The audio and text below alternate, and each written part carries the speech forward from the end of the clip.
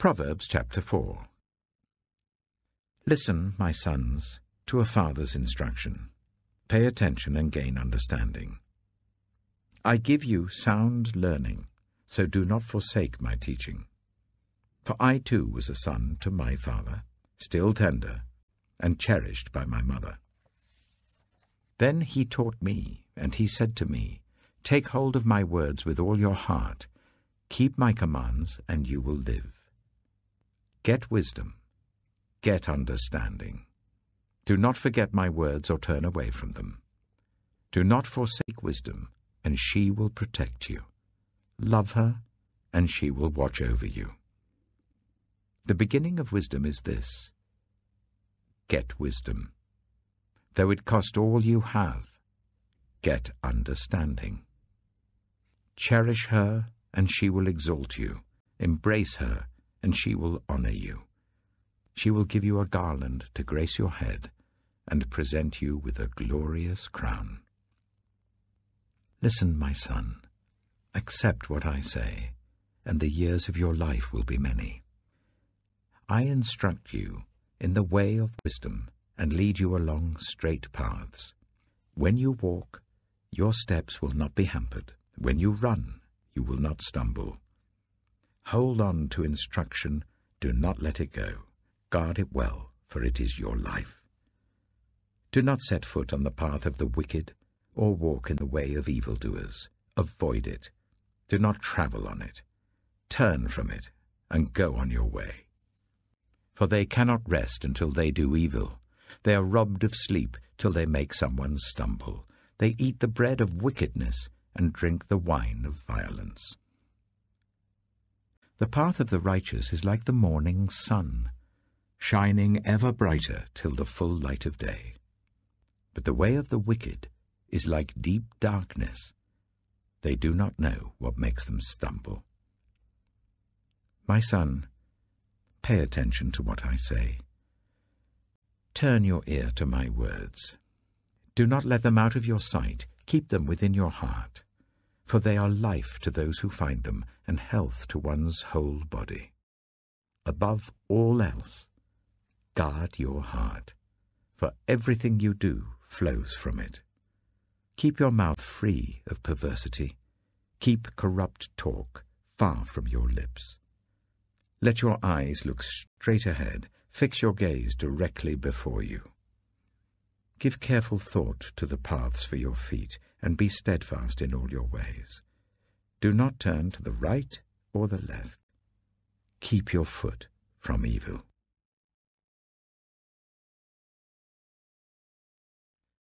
Proverbs chapter 5.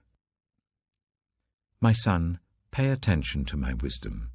Turn your ear to my words of insight, that you may maintain discretion, and your lips may preserve knowledge. For the lips of the adulterous woman drip honey, and her speech is smoother than oil. But in the end she is bitter as gall, sharp as a double-edged sword.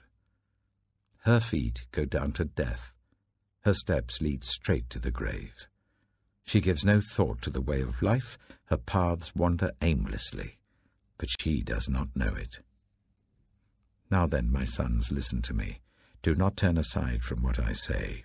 Keep to a path far from her. Do not go near the door of her house, lest you lose your honor to others and your dignity to one who is cruel, lest strangers feast on your wealth and your toil enrich the house of another. At the end of your life you will groan when your flesh and body are spent. You will say, How I hated discipline, how my heart spurned correction. I would not obey my teachers or turn my ear to my instructors, and I was soon in serious trouble in the assembly of God's people. Drink water from your own cistern, running water from your own well. Should your springs overflow in the streets, your streams of water in the public squares, let them be yours alone, never to be shared with strangers. May your fountain be blessed, and may you rejoice in the wife of your youth. a loving doe, a graceful deer. May her breasts satisfy you always. May you ever be intoxicated with her love. Why, my son, be intoxicated with another man's wife?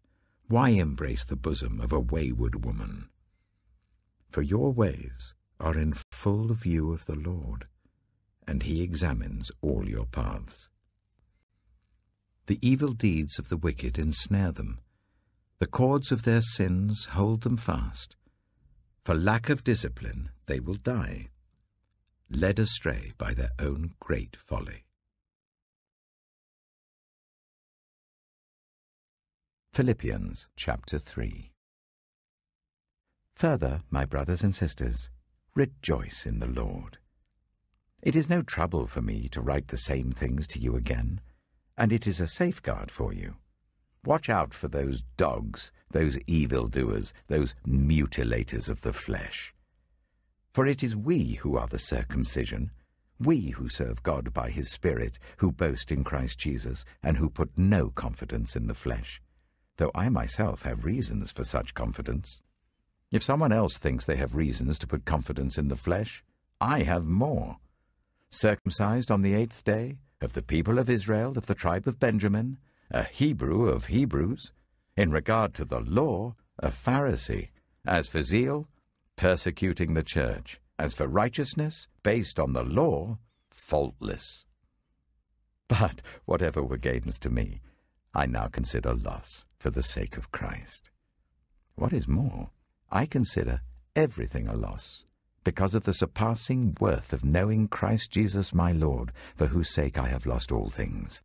I consider them garbage, that I may gain Christ and be found in him, not having a righteousness of my own that comes from the law, but that which is through faith in Christ, the righteousness that comes from God on the basis of faith. I want to know Christ. Yes, to know the power of his resurrection and participation in his sufferings, becoming like him in his death, and so somehow attaining to the resurrection from the dead. Not that I have already obtained all this, or have already arrived at my goal, but I press on to take hold of that for which Christ Jesus took hold of me. Brothers and sisters, I do not consider myself yet to have taken hold of it, but one thing I do, forgetting what is behind and straining towards what is ahead. I press on towards the goal to win the prize for which God has called me heavenwards in Christ Jesus. All of us, then, who are mature, should take such a view of things. And if on some point you think differently, that too God will make clear to you. Only let us live up to what we have already attained. Join together in following my example, brothers and sisters, and just as you have us as a model, keep your eye on those who live as we do. For as I have often told you before, and now tell you again, even with tears, many live as enemies of the cross of Christ. Their destiny is destruction, their God is their stomach, and their glory is in their shame. Their mind is set on earthly things, but our citizenship is in heaven, and we eagerly await a Saviour from there, the Lord Jesus Christ, who, by the power that enables him to bring everything under his control, will transform our lowly bodies so that they will be like his glorious body.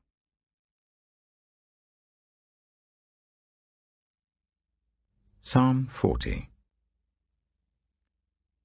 I waited patiently for the Lord. He turned to me and heard my cry.